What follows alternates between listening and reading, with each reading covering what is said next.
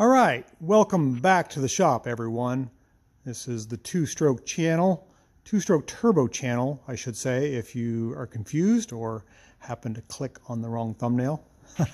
Stick around, you might learn something today. So what are we doing? We're in the shop. We've got this Honda N600 on our lift. This is a 1970 Honda N600. It is a two-cylinder air-cooled car from the 70s.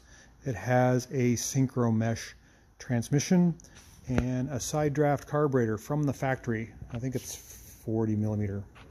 This car is a bit of a lab rat. It's experimental. I've installed an MSD, what do you call that? Capacitive discharge box. CDI, something like that. Just to the points. That seems to work really well. I have used a Harley-Davidson coil. I've used an Optima battery. So some upgrades, some modern upgrades to an older car. Also lowered the front, added some sticky Yokohama A008 tires, polyurethane bushings on the sway bar, polyurethane bushings, red ones there where the control arms meet, a true dual exhaust. You can see the dual pipes all the way to the muffler there. I should say it's a dual, not true dual all the way out. True dual long, I guess a long tube header is what you call it, true dual. And that gave it quite a bit more torque. So we're doing some more experimenting. I've been working on the brakes. I've had an issue with the master cylinder leaking. And this car, you can see, is not equipped with the power brake unit. There's normally a power brake unit in this area. It has a diaphragm, a big vacuum diaphragm, and another master cylinder to help with the factory disc brakes. I think the assist is only on the factory disc brakes, if I'm not mistaken. The rear brakes don't do much. They're drums. What do we got? A cobweb here? Something. But in keeping with the theme of experimenting, I happen to work on a lot of little microcars, and these little master cylinders made by Wilwood, they're street rod master cylinders. This one, you can see the size of the bore is stamped right on it. That's 0.625, that's 5/8 for us Americans. That's a small bore. The factory, how should I say this? So these come in different sizes. These are universal street rod master cylinders. This is a 5/8.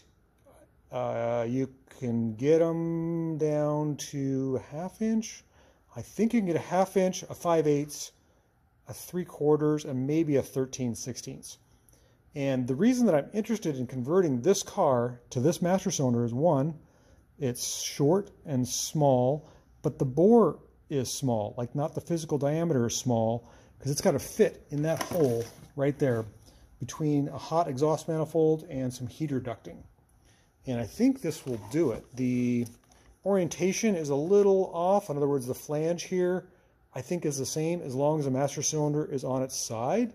It's designed to be used like this. This is the inlet for the fluid, low pressure, and this is the outlet, high pressure. And you can see I've made adapters for both. My plan is to install it like this on the car in place of the factory master. Now, that factory master is a 3/4, and it works fine when you have the power brakes attached, but when you don't have the power brakes, the pedal is rock hard, and I just don't like it. I want something with the smaller bore that gives me effectively more leverage and pressure in the braking system. So that's why I'm thinking about converting this. It's not an easy thing. I've got to make adapters, metric to standard to English. I don't know what it is. Could be Whitworth for all I know. But I do have to adapt from a double outlet reservoir to a single, and I've got to adapt my brake lines from a double to a single. And that may be a problem with disc brakes. I'm not sure if this has the disc brake pressure valve in it. It probably doesn't. I want to try it. I want to see if it's better than what that is. That one works fine, other than it leaked and it took off all my paint and it drove me crazy. And I just want to bring it up, this car, into the modern age. I'd really like to take this car to an autocross. That's my goal. And I need some brakes that really are sharp and refined and that work really well, and I'm hoping this will help. So stick around and we're going to adapt this master cylinder to this car and see if we can make it all work. Okay, while I was disconnecting lines and working on doing this master cylinder swap, I thought I should explain a little bit more. I'm not looking for a soft brake pedal. I'm looking for an effective brake pedal. And what I mean by that is I just don't want something that's rock hard that takes 2 feet to step on a little car like this. I want something that works well. And by reducing the bore diameter of your master cylinder, you can actually create somewhat like effective power brakes having manual brakes. This is another little tip and trick that I did, but I'm not sure it's working well. Let's see if I can get your camera in here. Okay, see up in here? See, you can see that. See those, that's where the brake pedal rod goes, and you see I've drilled 3 holes.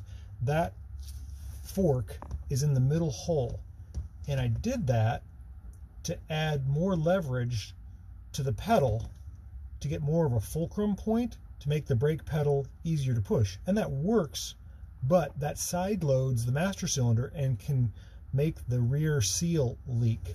So my plan is to put this back into the correct position hole, which is the low one, and I'll have a straight angle of the rod, and I won't side load my master cylinder, and it will last a long time. And hopefully with the smaller bore master cylinder, I will effectively have given myself power brakes without all the hassle of installing power brakes. Does that make sense? We're going to try it out. So that's my goal, is to make the brake pedal easier but make it more effective. Not softer, but just easier to press. Kind of like adding power brakes, but without the assist hardware. All right, so we're back to working on our little Honda N600 with the master cylinder swap to a Wilwood. You can see we got it bolted in. We got our lines are kind of loopy there for the pressure lines. Was able to plug off one of the nipples for the non-pressure, just the brake fluid reservoir, and it took me a while to find some 3/8 brake fluid resistant hose, but I got that in. And I got the master, was completely dry. I didn't bench bleed it. I was able to bleed on the car. I used my trusty Mighty Vac. Stella, what do you think? What do you think, girl? Am I on the camera again? You camera shy dog? Okay, yeah. People want to say hi to you, you know. Little fuzzy butt came in to say hi. So we've got the rod back in the inside of the car. It seems like it has the correct amount of clearance. This is completely experimental. Again, this is a single outlet master cylinder converted from a double. This is a manual brake cylinder that is smaller bore, which should give me better assist, because I took out the power brakes. They were problematic. And we're going to see. I don't know how it's going to react to the disc brakes. I don't know anything really until we try this. But I was able to get this caliper bled, so I'm going to go around the car and bleed the rest, and we'll see what we got. Okay, we just got the passenger side brake caliper bled, and I thought, why don't I give the YouTube world some tips? So I'm going to give you some tips. This is 3/8 brake fluid resistant hose. It costs 60 cents per inch. It's pretty expensive stuff. It's 3/8 and it's brake fluid resistant. You cannot use transmission fluid hose. You cannot use rubber fuel line. You must use brake fluid resistant hose when you're routing a remote reservoir like that. Also, I am a one-man shop, one-man operation. I self-bleed, one-man bleed brakes all the time. There's a couple of key things, and you should listen carefully. The hose always has to go up. It needs to fit tight on the bleeder, and it has to go up. If it goes down, you'll never get them bled. Air rises. That's tip number 2. Tip number 3 is I installed stainless steel brake hoses on this car a long time ago, and that's some of the best investment you can ever do. You can't really see them. Turn my light on here. Let's see if I can turn my light on. Oh, there we go. Turn my light on, and you can see this nice, it's actually starting to pull out there a little bit. It's stainless steel hose. I think the inside is 1/8 or something, but it makes a big difference in pedal firmness. And again, what I'm looking for is not a rock hard pedal. I don't want that. I want a firm, high pedal that has good assist. That's the whole purpose of this conversion. Okay, we got our little N600 back on the ground. Brakes are all bled, pedal feels firm, and oh, what do we have here? We got a stunt driver. You gonna do some donuts, some cookies, some birdies? Oh, maybe some squirrels.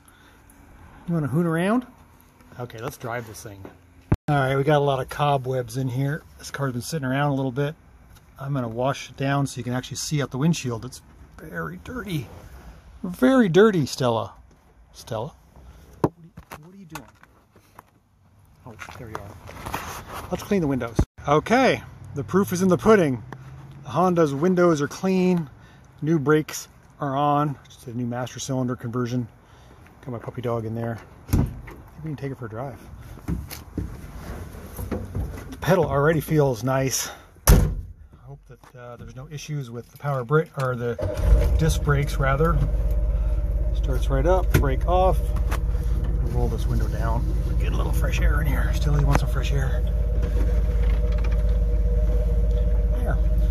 You can sniff outside. Okay, so dash mounted shifter. Let's see how this works. Ooh, brake pedal feels good already. As long as no hoses blow, I think we're doing good.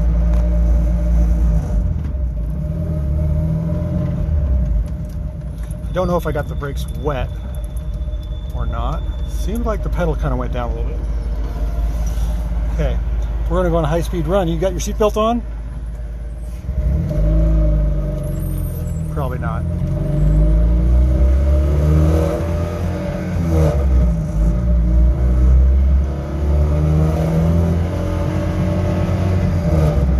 Whoa, we got smoke blowing out of the dash. What's up with that? Try our wipers.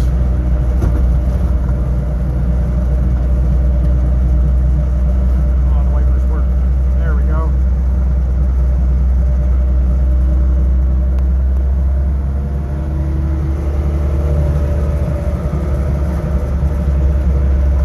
Okay, ready for a brake test? Should probably pull over the car behind us. Oh, brakes don't feel too bad. What do you think, Stella? Lost your grip? Okay, now we can try a brake test. We're not going very fast. That's by far the best they've ever worked. A little bit of pedal effort, but not bad. That's nice. That's really good. I'm very happy. Let's do a U-turn here and jam on the brakes once more.